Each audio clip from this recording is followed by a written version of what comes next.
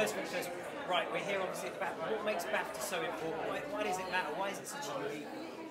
Oh, I don't know. Why is anything a unique award? I think specifically for me, BAFTA is something that is so close to home. It's so British. It's so close to every childish memory I have of watching and pleading and hoping for the right people to win.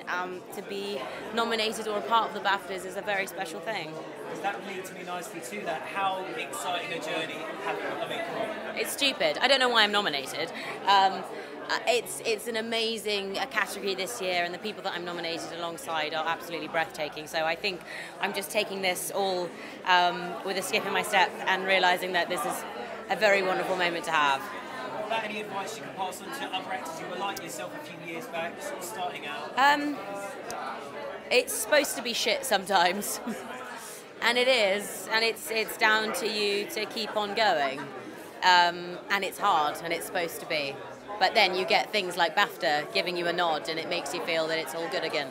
And just lastly, what other films have caught your eye? What else are you rooting for? I'm actually rooting for a fellow nominee. I'm rooting for Josh, and of course, Call Me by Your Name was a favourite of mine this last year.